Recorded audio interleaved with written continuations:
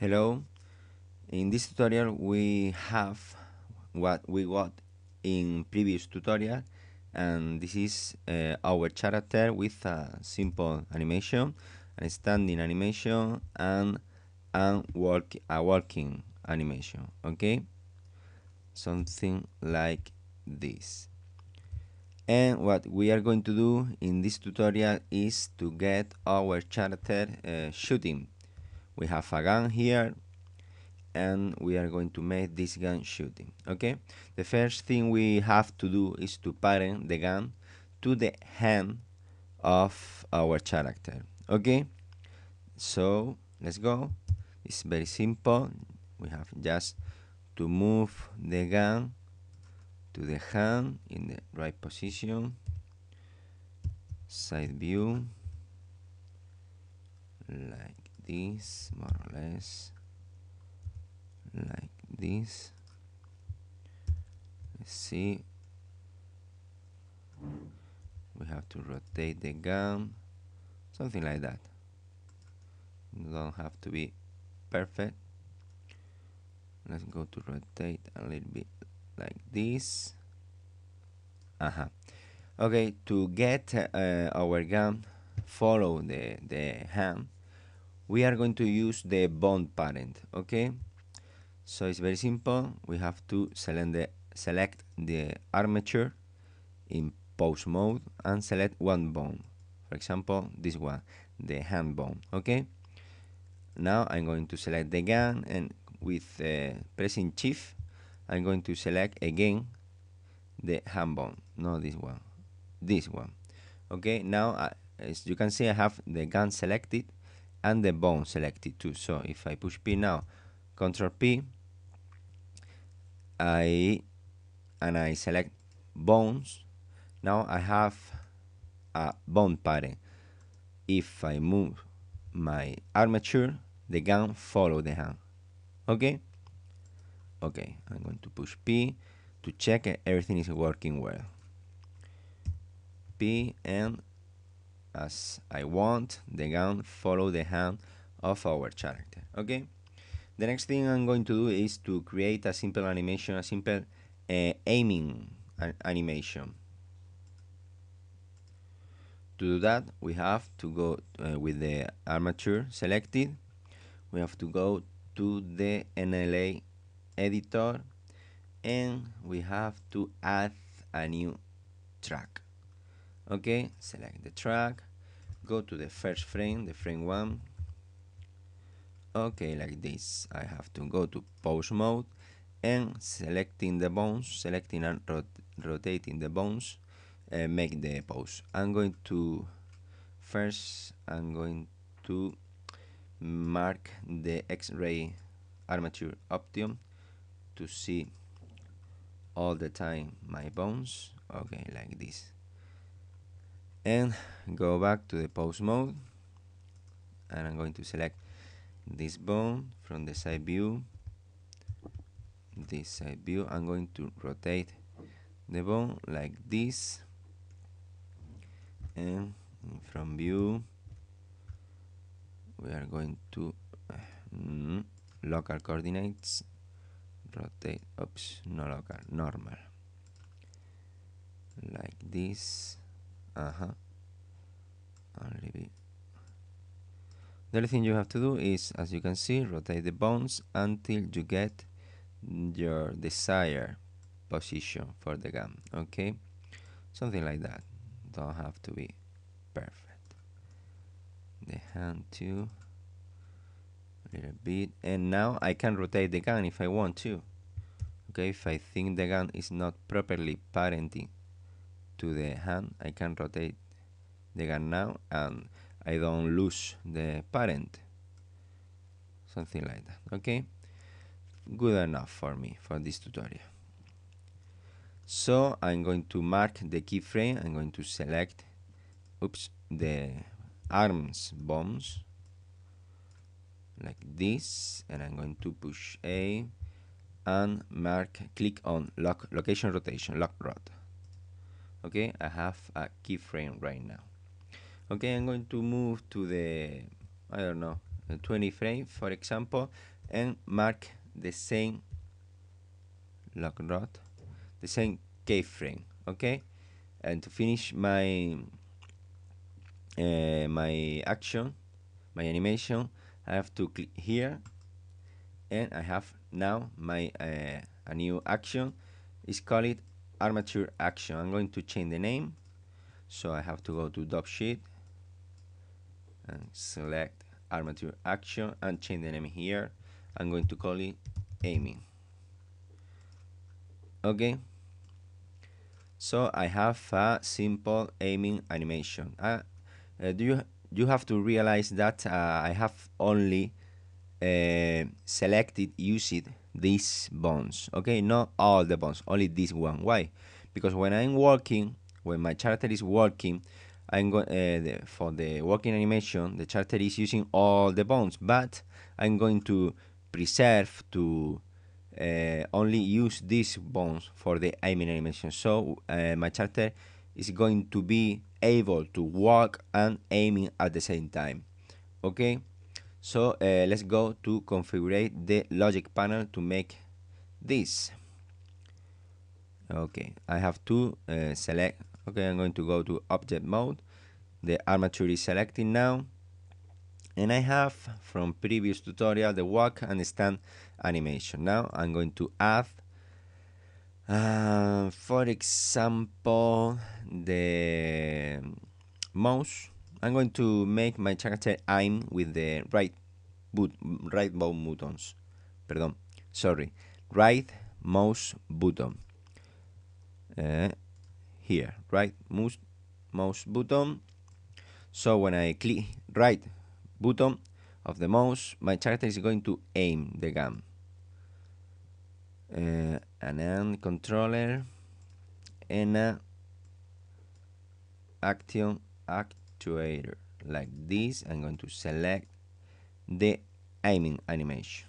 I'm going to use loop stop. I think the first frame is 1, the last one is 20, and I'm going to blend the animation a few frames, like as we saw in the previous tutorials. Okay, so if I do that, we're going to see what happened. I'm going to click here too, and I think I need this one for previous tutorial. Okay, so if I push P and I click the right mouse button, my character is aiming, but as you can see, it's not working properly. Why? Because I have to use layers. The aiming animation have to be in a higher layer. Okay, a higher layer from the income, a higher value that the rest of the actions. This is the layer 0, the standing animation, and walking animation is layer 0 too. So I have to go to the layer 1, for example. If I push P now, my character is walking, and if I aim, as you can see, my character can walk and aim the gun at the same time.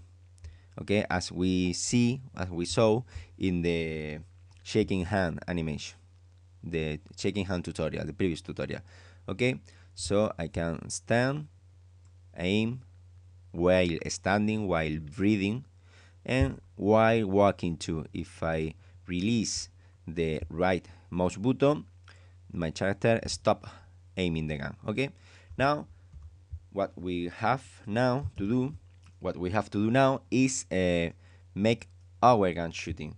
So it's very simple.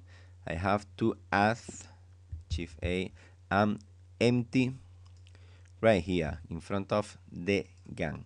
Okay, let's see the right position, something like that. Okay, I'm going to rotate to make my 90 degrees to be sure. Local, the X axis is pointing in front. The front of my character is the red axis, the X one. Okay, Now I'm going to parent to the bone the empty as we did with the gun. So I select the armature, pose mode. I select my empty, and I select the hand bone. Okay, so now Control P, I select bone, and that's all. Now, well, if I move the bone in edit mode or in the game mode, the empty is following the hand. Okay, now I need a ballet. My ballet is going to be just a simple cube, mesh cube, like this, but we are going to scale it in edit mode. This is important, something like that. For example, now in the y-axis, like this, for example, and I'm going to make it yellow, for example, like this. Go to materials, new one, diffuse color, we're going to make yellow. Okay, so it's going to look like a flash or like a little piece of fire. I don't know, it's a simple bullet. Okay, just to show how it's working. You can do it better if you want. Okay, now I need the name of the bullet. We are going to change the name. I think it's here. We are going to call it bullet. Ballet, I don't know how to pronounce correctly. Okay, let's go. And a very important thing, I need my bullet go to a non-visible layer. So I push M and I move the bullet to the last layer. This one, for example. It's not working. My computer is not fast today. Now, okay. Why? Because I'm going to use the add object actuator, and this actuator needs to the object that we are going to add needs to be in another layer. So I select the empty, and I'm going to make my gun shooting when I click in the left mouse button. So I have this, and I add an and controller, and I'm going to add a edit object, add object, bullet object. Okay, join this and join this, and let's see what happens to fix what we need. If I push P, right mouse, and if I push left button, as you can see, the empty put the bullet, but in a very rare way. Why? ¿Por qué? Why? Because I need to do some modification. First one is the, okay, let's go to the layer where the bullets is, and as you can see, the XY, the orientation of the bullet is in the Y axis, the green one, and my empty is the red one, the X1. So we are going to rotate in edit mode my bullet like this, 90 degrees. Now is the right orientation. Okay, and I need to be my bullets a dynamic object too. So here in physics mode, and very important, in Blender game mode, no Blender render, Blender game. In Blender game, go to here to physics options. I'm going to say to my bullet, I'm going to make my bullet a dynamic object. Okay, dynamic actor. Okay, like this. And I'm going to Okay, no, not for now. Let's see what happened now. If I push P and I shoot, my ballet it's falling to this floor. Why? Because I didn't have initial velocity. So in the x-axis, x, y, z, x-axis is this one. We are going to set the linear velocity to 5, for example. Okay, click here to make this velocity local, to orientate it to this local axis. Okay, so let's see what happens if I shoot. Okay, a little better, but it's not too much yet. I'm going to go to the ballet layer. If I push P, the layer is falling. We are going to add some configuration to make my ballet don't fall. Okay, so if I push on here, I'm going to add an always sensor and a and controller and a motion actuator. I'm going to give to the ballet a force that pull up the ballet. Okay, so in my z axis, x, y, and z, I'm going to set the force to